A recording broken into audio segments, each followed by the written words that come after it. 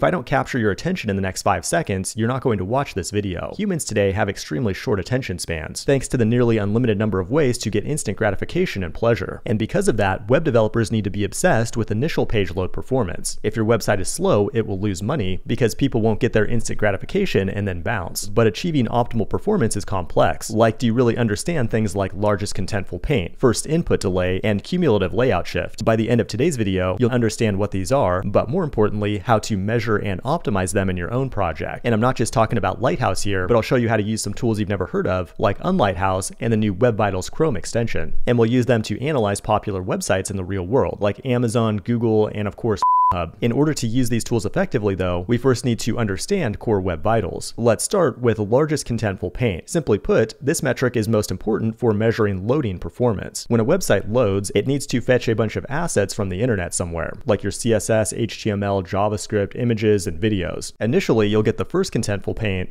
then gradually the web page will load all the images and videos, which will be your largest contentful paint. To achieve good performance, Google says you need to get to LCP within 2.5 seconds. Anything beyond 4 seconds is bad and will likely have an impact on things like search engine optimization. The most basic way to analyze it is to open up the network tab in your browser and examine the network waterfall. This will show you how each asset is loaded, and you can identify bottlenecks because they'll have a really wide bar in the chart. So once you've identified an issue, how do you actually optimize for largest contentful paint? Well, there's quite a few things we can do. The first and most obvious thing is to reduce the resource load time. If you have massive images and assets, they're going to take longer to load. Make sure your images are compressed, and you likely want to use modern formats like WebP. Same thing goes for fonts, and you should only use the bare minimum number of fonts that you need to render the page. That's step one, but in production, you'll also want to make sure you're serving your assets from a content delivery network. If you deploy to a place like Firebase or Vercel, it'll handle all the CDN magic for you automatically. The other big potential issue is render blocking JavaScript. For example, maybe you need to run some JavaScript before you display the actual image in the page, which will delay LCP. You should try to avoid this at all costs, and it's one of the reasons that server-side frameworks like Next.js have taken favor over single-page applications like plain React, because on initial page load, single-page applications need to run a bunch of JavaScript before they can render the main content. That's good to know, but there's at least one more cool optimization we can make. In modern browsers, you can optimize resource priority by using preload links to make sure that important assets are discovered first. In addition, you can change the fetch priority on images to either high or low, so that low priority images at the bottom of the page won't get loaded before the more important ones. Unfortunately though, largest contentful paint isn't the only thing we need to worry about. We also have first input delay, which measures interactivity. A website needs to have a first input delay of 100 milliseconds or less, and at 300 milliseconds becomes bad. What it's measuring is the amount of time it takes from the moment a user interacts with the page, like when they click on a button, to the time it takes the browser to process event handlers for that interaction. Basically, you don't want a website to render if the actual things on it don't work. Measuring it is a little more tricky, but I'll show you how to do it in just a minute with the new Web Vitals plugin. And basically, the only way to optimize it is to reduce your JavaScript execution time, but one does not simply just get rid of their JavaScript. You can use tools like Web Workers and Partytown to move some of your JavaScript into a worker, or most JavaScript frameworks have the option for lazy loading, like React Lazy for example, or there are frameworks like Quick that are optimized for instant interactivity by using highly aggressive lazy loading. But that brings us to our final metric, cumulative layout shift. It measures visual stability, or in other words, elements on the page shouldn't be jumping around in unexpected ways. You can measure it by generating a Lighthouse report in Chrome DevTools, or with the Web Vitals extension, as we'll see in a minute. One of the easiest ways to get bad CLS is to use images without dimensions. When using images, they should always have a width and height, or alternatively, use the CSS aspect ratio property. That's usually an easy fix unless you have responsive images that need to change their aspect ratio based on the viewport. In that case, you'll likely want to use source set to use different images under different conditions. In addition, you might get bad CLS as a result of advertisements being injected into the website, or from poorly designed animations that try to do too much. We could talk all day about performance, but I think these three metrics are the most important to understand. Now that you know how they work, let's do some real-world analysis. The Chrome team at Google just released a new Web Vitals extension. Go ahead and install it, and then also go to the settings and enable console logging. After that, go to your favorite web page like fireship.io and open up the console. You'll notice notice that we now get console logs for CLS and LCP. When it comes to largest contentful paint, it will tell us exactly which element is affecting that metric, which is extremely important because that's the thing you want to optimize. In addition, it will break down the time for its subparts like time to first byte and element render delay. Then when it comes to layout shift, it will give us the elements in the DOM that are affecting that metric. So we might want to investigate those and see if we can do anything to optimize them. If we then click on something, we'll also get a log for first input delay, and we'll also get measurements for any interactions thereafter. And this will allow you to pinpoint any bottlenecks with interactivity. I've only been using this extension for a couple days now, but it's been a game changer for analyzing performance on my own website, primarily because it's so good at pinpointing the exact things that need to be fixed. But when you have a website that has hundreds or thousands of different pages, it's impossible to go through and analyze performance on every single page. And that's why you should know about this other tool called Unlighthouse. It's an open source tool that runs a Google Lighthouse report on every single page in your website, and it does everything in parallel, so it only takes a couple of minutes to analyze hundreds of pages. To run it, simply create a new directory and then run npx unlighthouse with your website address. It'll bring up a UI to show you how bad your website performance is in real time. And while I was happy to find that most pages had great performance, there were some unexpected pages that had very poor performance, and I never would have known that otherwise. I thought that was pretty interesting, so I went ahead and ran Unlighthouse on a variety of popular websites. First, I tried Amazon.com. I expected it to have relatively poor performance just because it's relatively complex with tons of images, but it actually did quite well. Although when using the Web Vitals plugin, I noticed a lot of cumulative layout shift issues on Amazon. Google, as expected, performed very well because they're the ones that create all these performance rules in the first place, and almost every major website I analyzed, including Reddit and